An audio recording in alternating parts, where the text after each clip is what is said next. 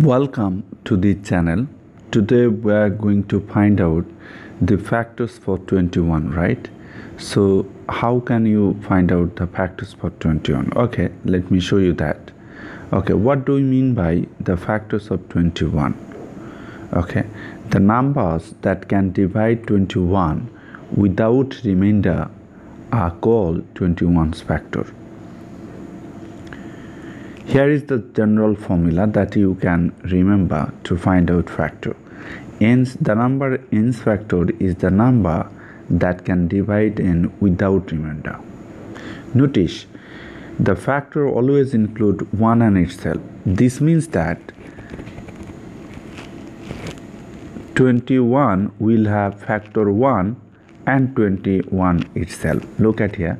A simple way is to find what pairs of number multiply to get 21. That is, where we can multiply 1 times 21, that gives us 21. This means that 1 and 21 is the factor of 21. Look at here. If you divide this 21 by 1, then the result will be 21. If you divide this 21 by this 21, you will get the result 1.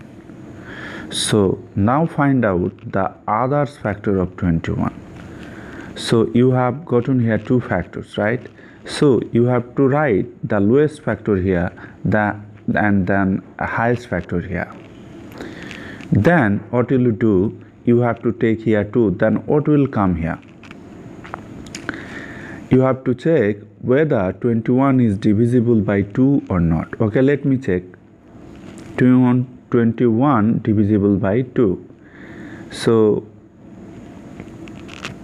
2 goes to 21 10 times, and then 10 times to 20. You are getting 1.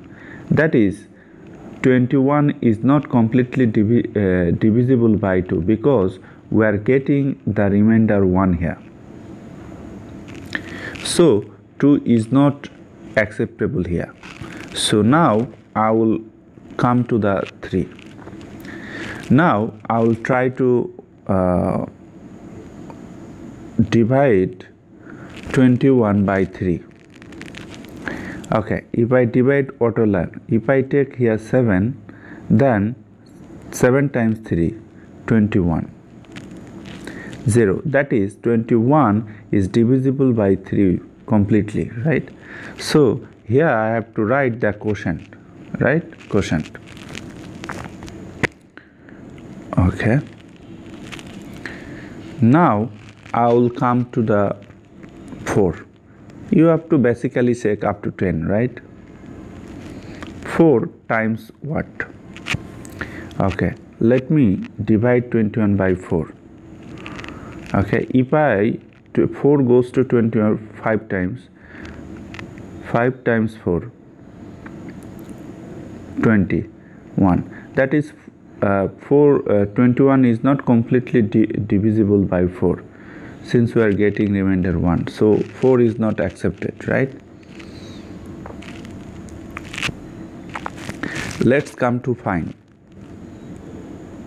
Let's come to the 5. So what will come here? Let me divide 21 by 5. Basically, you have to check up to 10. So you can write here 4 times 20, 1. So 21 is not completely divisible by 4. Actually, you will not get any right? Any factors without this. So 3, 7. So write here 3 and 7 here, right?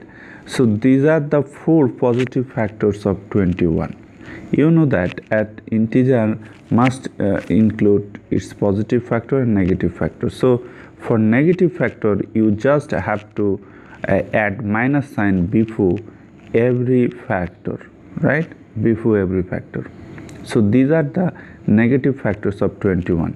I have a blog post. You can read that blog post from the description box of this video.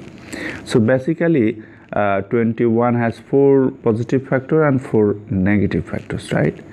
So thank you for viewing this video. Be well.